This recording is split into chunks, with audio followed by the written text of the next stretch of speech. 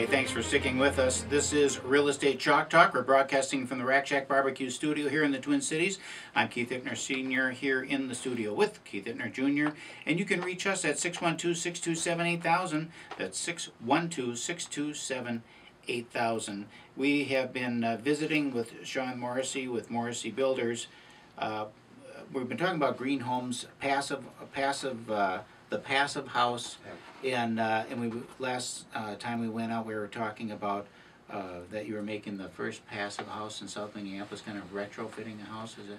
That one's not technically a passive house, but it's using a lot of the principles. But okay. It's I don't want to get into it. It's a whole other type of strategy. One question I have. But basically, they do want to get to zero energy, but they're using different strategies to get there. It seems like any time that there's some of this technology that comes in, the green technology, so-called energy savings, from a cost basis at the end of the day, it costs more.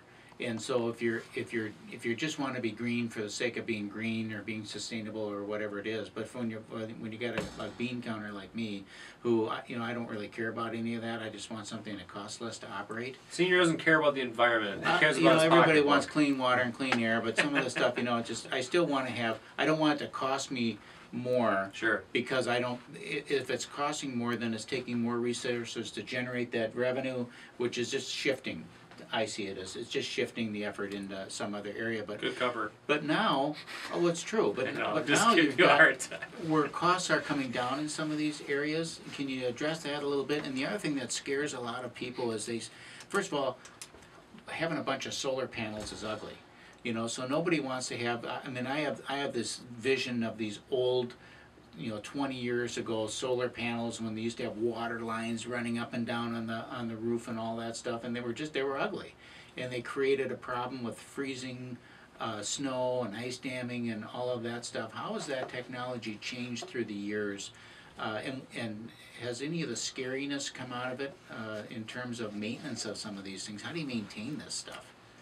Well, I think most of the things that we have currently in the market, say the last 20, 30 years, they've all been refined. So a lot of the things that were maybe 15, 20 years ago, even like photovoltaic panels, a house I built about 8, 10 years ago, the cost that I paid for those, is probably about 25, 30% of that. So it's about 75 reduction with the federal rebates. And do they work better? They work better, they're more energy efficient, and they just cost less because there's more of a demand to become more energy efficient in their production also. And how long does something like that last, and what's the life expectancy of it? Most brands are going to be looking at 20 to 30 year warranty on the panels. Warranty on the panel? Yeah. And then that doesn't necessarily mean that's going to need to be replaced in 20, that's just when the warranty runs out. Yeah, so they're very simple technology now, and they should last a very long time. So the lifetime, depending on the panel, is probably 25, maybe 30, 40 years in that range. 40 years is going to get me out. So don't worry about that. Measuring your life in light bulbs and solar panels. And so then that's really for and then the cost of upfront cost versus you have this huge upfront investment, but then it lowers your operating costs on a monthly basis. What's the payback on something like that? Well, most people, if they're really energy sensitive, they're going to spend the money in spite of what the cost may be. But most people are looking for that intersection where the design and cost and all those things intersect. And generally that might be investing 5 to 10% more in a project. But usually those things have very short-term payback. For example, another thing that's very common, they use it a lot in Canada, but we don't use it here, it's a wastewater heat exchanger. I saw that. And so about 40% of the homes in Canada use this. It's so common. They sell it at Home Depot. So basically when you take a shower, it's preheating the cold water before it goes in a hot water heater, and that can save about 20, maybe even more, if you have a bunch of kids or teenagers that take long showers. It can save that much on your hot water heating bill. It has no moving parts. Very, very simple technology.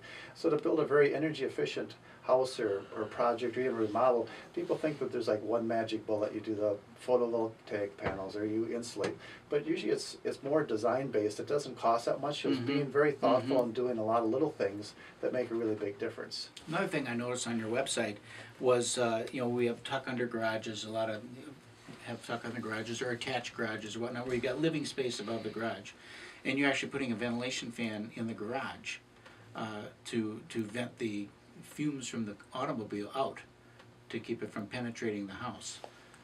I saw that on your website. I thought, well, that's an interesting design factor. Who would have ever thought of that? But what a great idea. Well, we don't want carbon monoxide in the home, right? I know it. So can you just fire your truck up in the garage then and let her go, or? No, it's designed just pretty much like a regular garage. It's on a timer.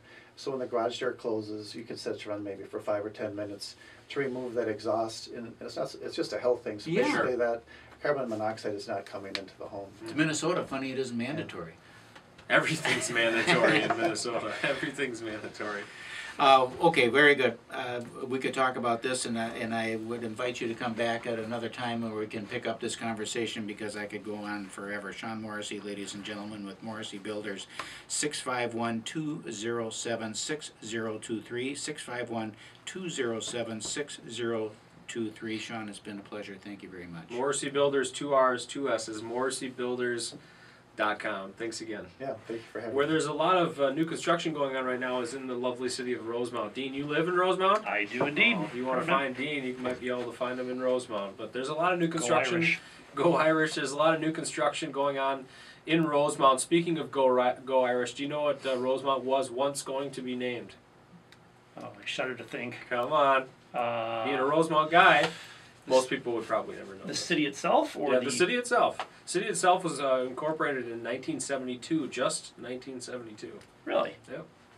What is it? Saratoga. No way. It was going to be named Saratoga, but they wanted to keep the Irish roots, so they did name it Rosemount. The city itself is not that old, so we see a lot of expansion happening in Rosemount.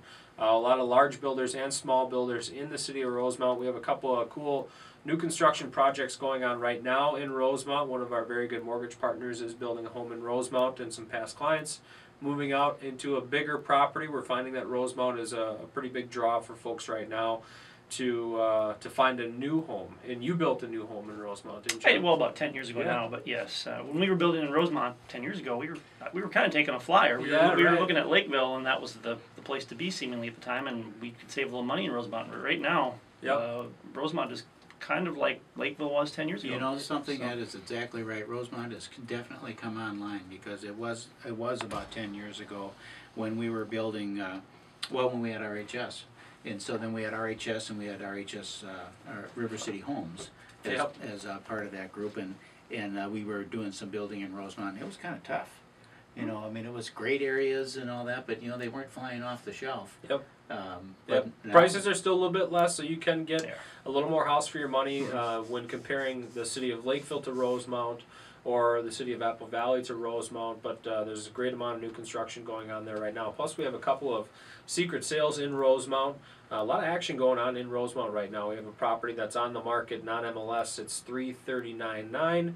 This is a new home, or not a new home, but a resale home rather, over 3,000 square feet. Senior, you're going to be showing this property. Yes, I am. 3-car garage, 4 bedrooms upstairs. If it's not sold by then, you could call us anytime about properties you hear on the air here. 612-627-8000.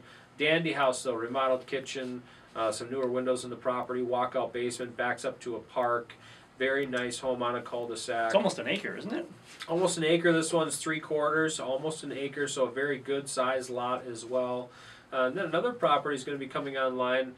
It's actually available right now to show, but it's not going to be on the MLS. I'm going to be looking at that one too. You're going to check out that one too. That's also on it's on Crocus Way. Price point on that one is $329,900, so $10,000 less than this other property. About 4 or 5 bedrooms. I can't remember off the top of my head. 5 bedrooms, 3 bathrooms, 3-car garage, big huge unfinished space in the basement as well. 2 walkouts on this property. Nice fenced-in lot. Very nice home. So nice homes in Rosemount in that $300 to $350 price point in the lovely city of Rosemount. Was going to be called Saratoga, but they went with Rosemount. Go on. I just want to mention that this is a good example of what true brokerage is all about, and having a business network. We have clients that we're working with that actually called off of a home that we had sold in their neighborhood, and we've listed their property, but it's coming on the market in spring because they're doing some work and getting it ready. They've got kids who want to get through Christmas and all of that. Keith Areno has a couple of properties in Rosemount. It just happens to be a match for the property that they want to move up to. Another team member of ours has a client that he's working with in Northeast Minneapolis who needs to get down to Eagan because that's where family is. They're looking for a Rambler. That's the home that we listed. And so all of this work and these properties are being viewed by people who are interested in moving. Their homes are not currently on the market. They have the advantage of being able to look at properties and look at homes that meet their needs before anyone else gets a chance to get in there and take a look at it. Yeah, people think the place to be is online, and there's no question that online is where a lot of people start, but you're not going to see all the information. These are deals that are being put together completely off a computer anywhere. We're just networking in with our own team, and then coupled with the great real estate community that we have here in the metropolitan area, people that are actually doing transactions. You can get off the computer and give us a call at 612-627-8000, and we can help you sell and buy as well. 612-627-8000.